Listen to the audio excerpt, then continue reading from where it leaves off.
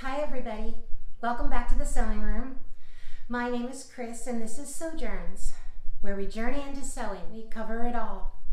So stay with me today because we've got a lot of sewing to do together, and I'm going to show you how to sew this beautiful top, this neckline, so that it can lay flat and you'll have ultimate success.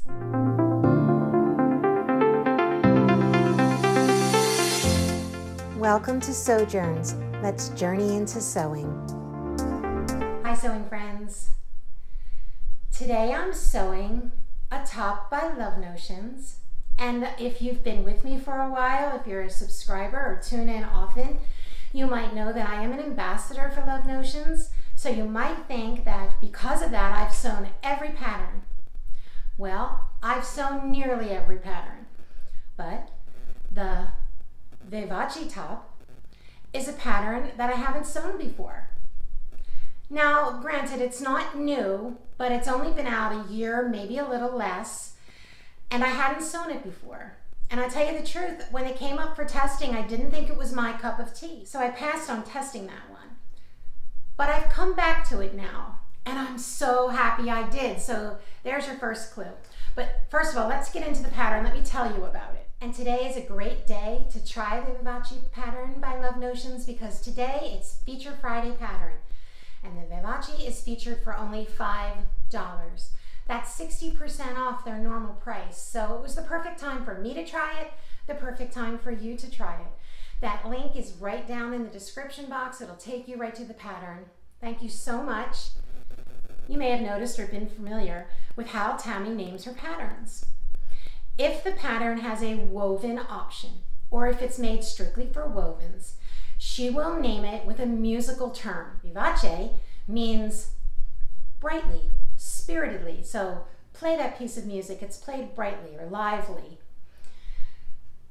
This top is made for wovens and knits. That's excellent. So now you've got a pattern where it's more versatile to start with. Wovens or knits. I've chosen a knit today. It's a stable knit. This is Liverpool. It's a textured double knit. And you can see that it's embossed. It's very beautiful.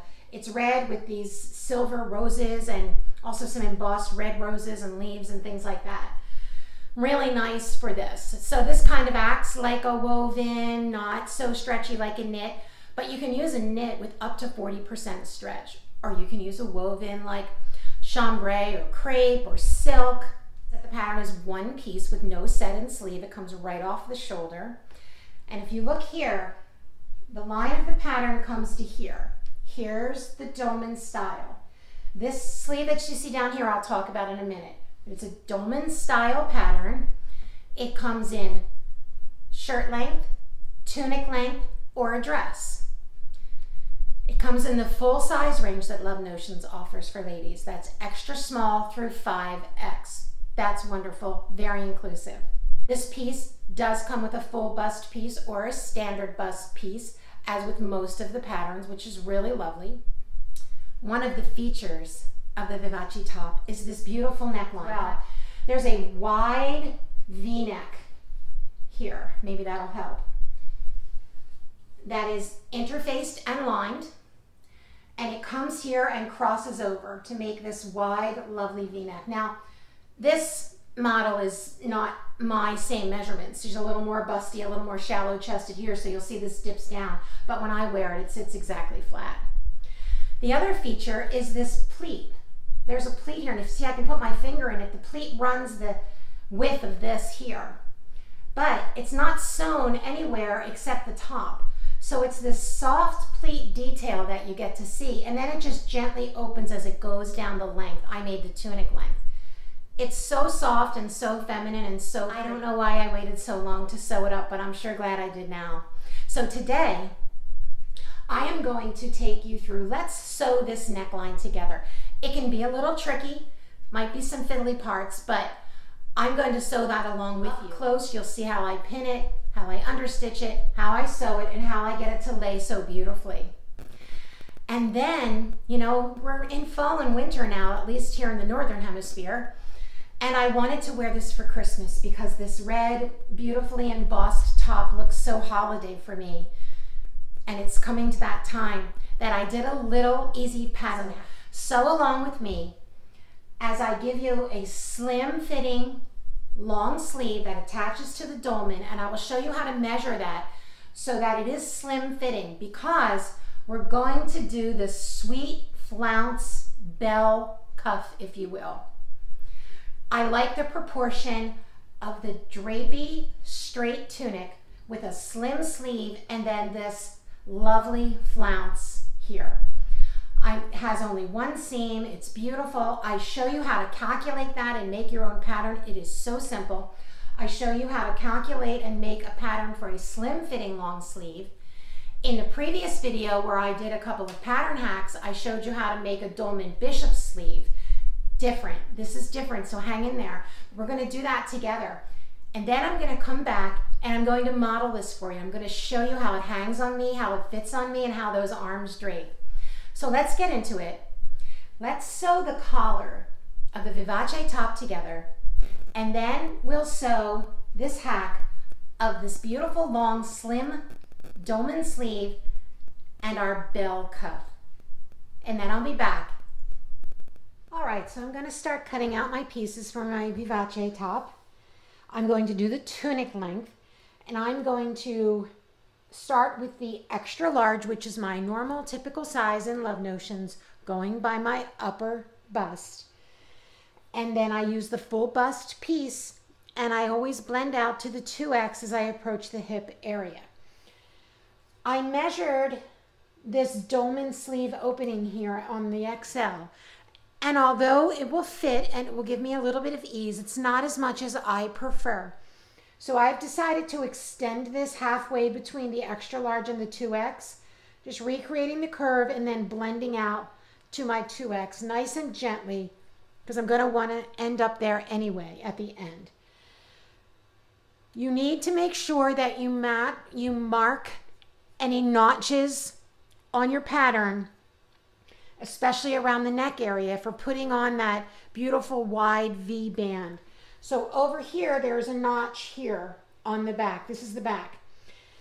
Also, this pattern is for wovens and knits, but there are separate pattern pieces. So you need to pay attention to which piece you're using. I am using a knit. So I have here the back piece for a knit. It uses the same piece, whether it's standard or full bust, because it's the back. Only the front would be different for a full or standard bust. But make sure you're using the knit or woven piece accordingly. I turned off the 2X projection when I was marking my notch because I wanted to make sure it was in the right place. There are no more notches to be marked on the back, so I just marked where I wanted to change this, like I talked about, and now I have both on.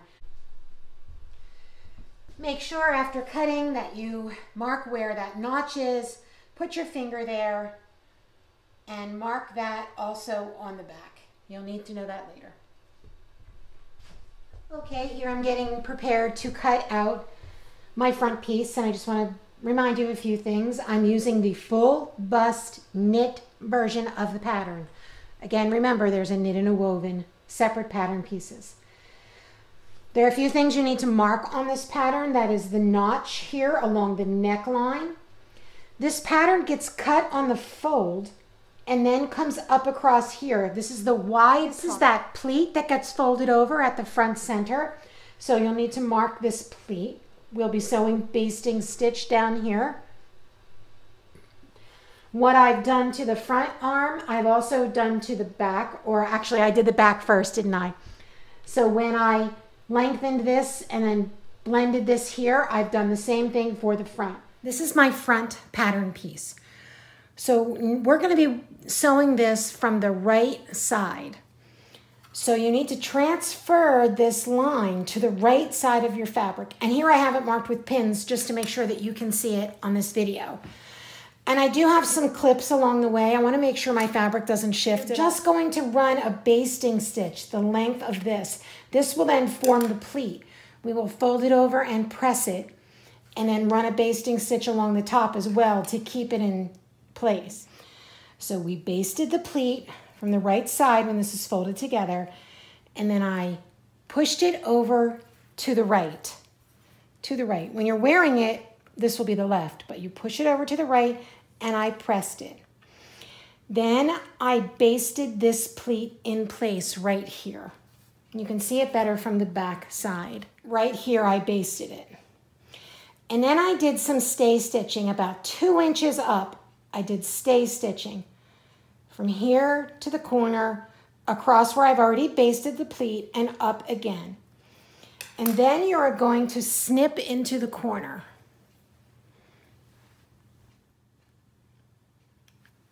Here I've snipped into the corners, but not through the stitching and not through the pleat. So here we have the collar pieces. This is my lining because I have the interfacing. I want to clarify that I misspoke here. The lining piece is not interfaced. It's your main piece that is interfaced. I have it done correctly, I just said it wrong. So I've interfaced what we're going to be calling the lining pieces. They're all interfaced. You take the back piece and you take your front pieces and you put them right sides together. So you'll be seeing the front side of this and you'll be seeing the back side of these. And you stitch them at the shoulder seams with a 3/8 of an inch seam allowance. You do that for your lining pieces. You do the same exact thing for your main pieces. And now what we're going to do is put these 2 pieces right sides together. Now I have the collar pieces pinned together, right sides together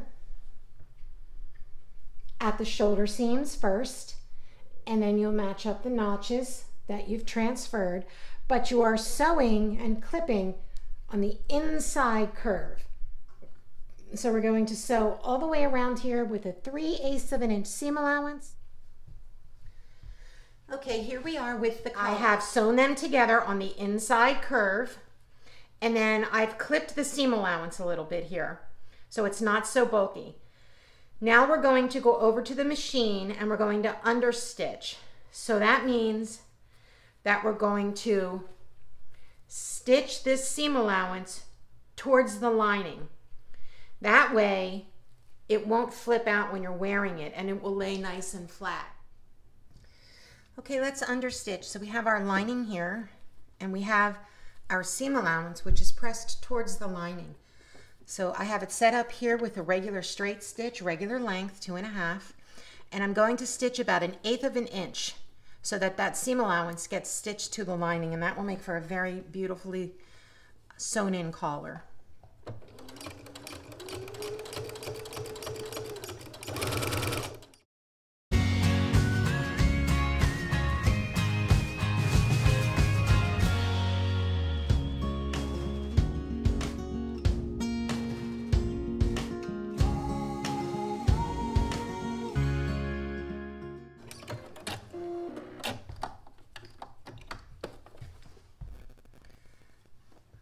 See how nice and flat that lays? How beautiful that looks? And here it is here, stitched right to. So now we'll take it over and press it, and this will press and lay really flat. Now that we have our collar understitched, you can see that there. We put it together so that the right side is over the left side on the wearer side. So it looks just like this, the same direction as your pleat. Your pleat is going this way, your collar is going that way. Right sides together. This is the wrong side, you can see the understitching. Okay. I have sewn the back bodice to the front bodice at the shoulder seams, 3/8 of an inch seam allowance, and press the seams open. And then I have done stay stitching around the entire collar, right inside the seam allowance, all the way around. My knit is one of those knits that does not press well. Therefore, I pinned it, I pressed it within 1 inch of life, and then I basted it. I basted that collar. This will help me tremendously when I go to sew it on to the actual garment. So now what we're going to do is flip this over so we have the right side of the collar, that's the one without the understitching, and the right side of our vivace. We're going to take the long portion of the collar, right side of the collar, and we're going to lay it right across that top, that squared off portion. And I'm going to pin it right through there. So I've pinned that collar right to the flat portion here.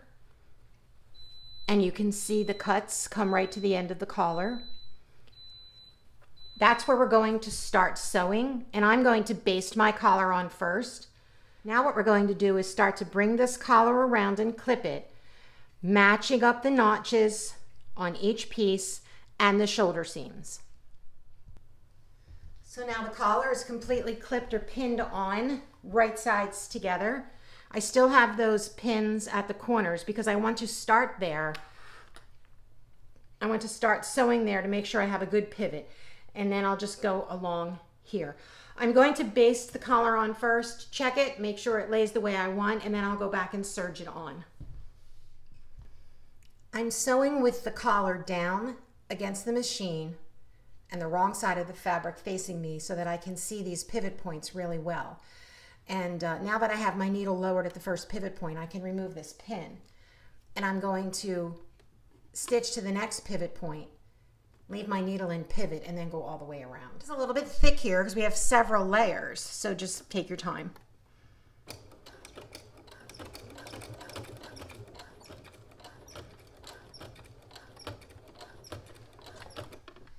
As I approach the second corner, it might take a little doing to not get a pleat here.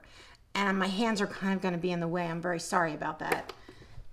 But just want to make sure I can avoid getting a pleat there if I can. There we go.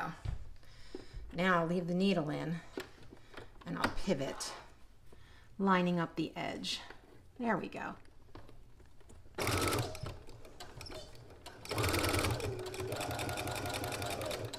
Just continue basting that collar on all the way around. Okay, I'm very pleased with the way this collar went. So here is our Vivace top. I love it. I just love how it came out. The collar looks spectacular. The pleat looks spectacular. I just sewed down the side seams, removed the basting stitches for the pleat. And now, as designed, you would just put the sleeve band onto those short sleeves.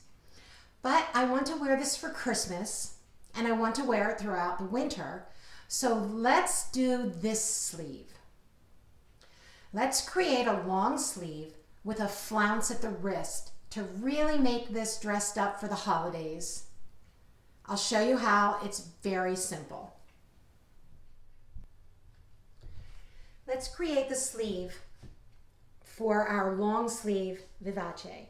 Now on this style of sleeve, I want a slim fitting sleeve to add a wrist flounce. So I want a close sleeve.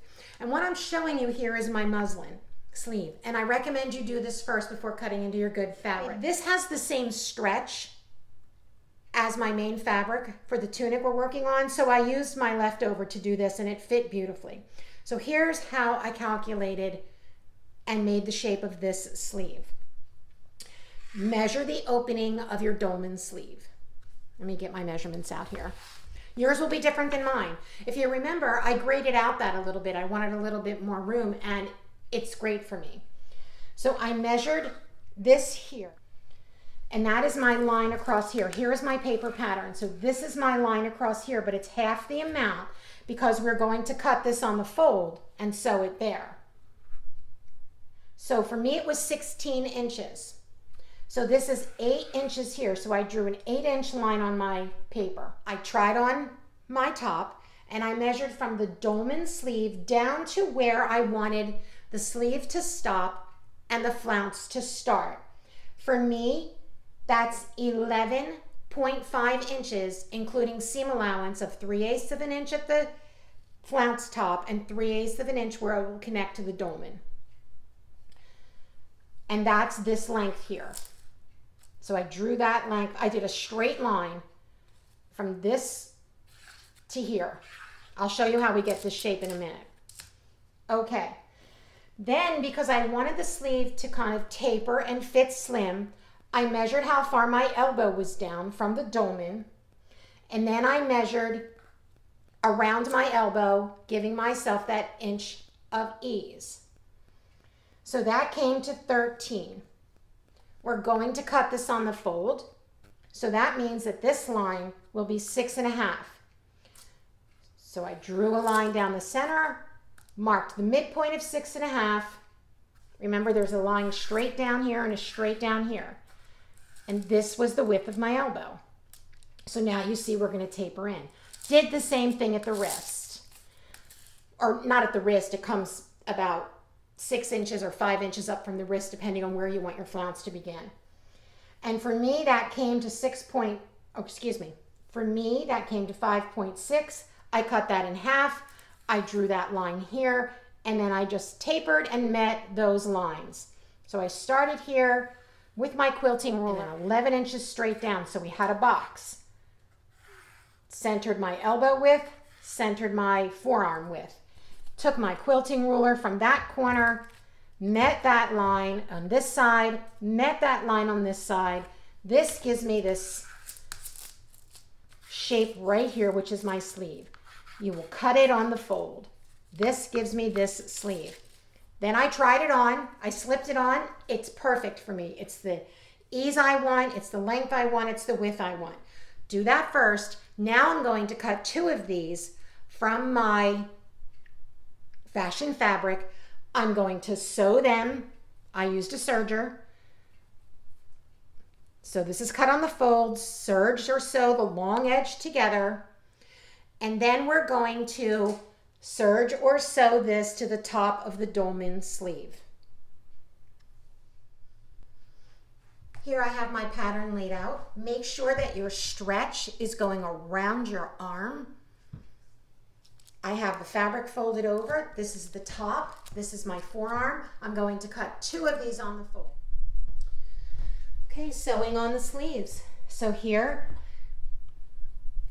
I have that sleeve sewn down the long end, and I've turned it right side out. Go straight across from the seam and mark the center of your sleeve on the other side. There is no seam there, because we are going to line up the seam end with the side seam of our top. We're going to line up this mark with the shoulder seam. And here I've done it for you on this side. It looks great. I tried it on, it fits beautifully. So how we're going to do this is turn your Vivace top inside out. We're going to slip your sleeve in so the right side of the sleeve touches the right side of your top. So your top is wrong side up, your sleeve is right side up. And this, of course, is the top of the sleeve, the wider portion. This is the top, this is your forearm. So we're going to find our seam. We're going to slip our sleeve in here, matching up our seam to seam, and clip it. And then we're going to take this clip that marked the center, and we're going to match that up to the shoulder seam. And then you're just going to clip all the way around. Now, if you added ease at the very top, I did not, I started with the exact measurement plus seam allowance. But if you've added ease, which is perfectly fine, just run a basting stitch around your sleeve and then just pull that a tiny bit if you need to ease that in. Okay, we're at the final step for creating our flounce for our sleeve. And here's an easy formula I came across years ago that I've been using that works beautifully. Okay, you're going to take the circumference of where you want to put your flounce or your circular ruffle. That's the bottom of our sleeve, minus 10 inches. You're going to, so minus 10 inches. You're going to take 10 inches and subtract 1 inch. That gives you 9 inches. We're not going to deal with pi, but we're going to come close. Now we're going to divide by 6. 1.5 inches. 1.5 inches will be the inner circle of our circular ruffle or our pattern that we're going to create. Okay, so we take a large square of paper. Here's some tracing paper. A large square, you can do bigger. I just had enough. And fold it into 4 equal. Here you have your fold, here's your other fold, and here's the open sides. Okay, so the 1.5 will be our inner circle. Our pattern will end up to be a circle. So you take your little measuring gauge here and you mark down 1.5 inches from here, from this side, and from the center, and mark that. Then you decide how long of a flounce do you want. I decided on 4.5 inches. You can go longer and always trim it back. I'm not actually going to hem it. I may do a rolled hem, which will look very beautiful, or I may leave it raw because it is a knit and it won't ravel. We'll see what kind of decorative thread I have at the end. But you take that 4.5 inches or 5 inches or 4 or 6, however long yours is going to be, and from this mark you've already made, mark down 4.5 inches. And I put a dot here. I did the same thing here. And then from the center dot, 4.5 inches, 4.5, 4.5. And now we're going to close these arcs with our pen. Connect the dots and do the same thing here. Of course, I'm doing this on camera. It may not be that precise, but you can go back and fix it. That's pretty good.